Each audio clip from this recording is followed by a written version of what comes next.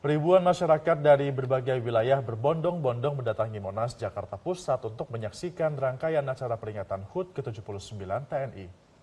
Ribuan masyarakat hadir secara langsung dalam perayaan HUT ke-79 TNI di kawasan Monas sejak pagi hari. Mayoritas masyarakat tampak datang membawa anak, mereka ingin menyaksikan ragam pertunjukan dari TNI. Masyarakat juga bisa ikut berada di dalam kendaraan-kendaraan tempur yang biasa digunakan oleh prajurit TNI.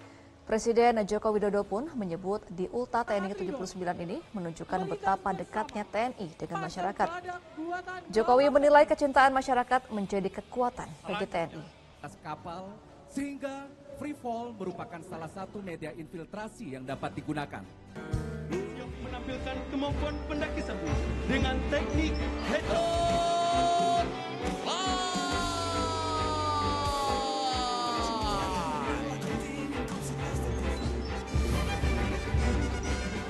Tujuan pada saat melaksanakan serbuan ke bawah, ketika dengan rasa percaya diri, prajurit Tentara Nasional Indonesia dapat melaksanakan teknik head-on dengan aman.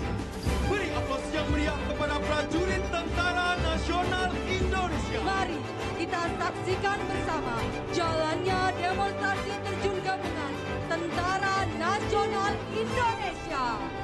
Baik dapat hadir saksikan di layar videotron 200 prajurit TNI.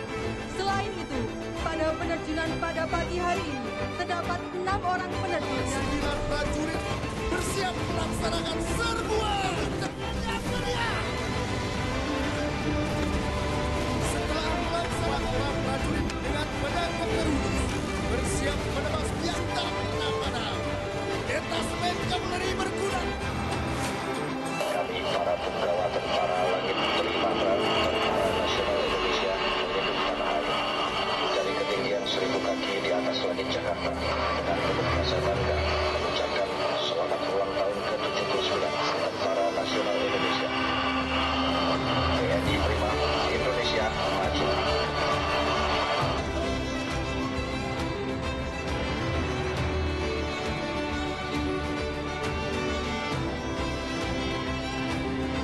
kemudian laut kita jaya. Jupiter Force Laut akan berputar mencari 3 pesawat di depannya.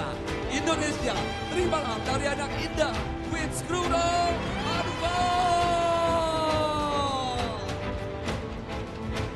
berikan tepuk tangan yang meriah.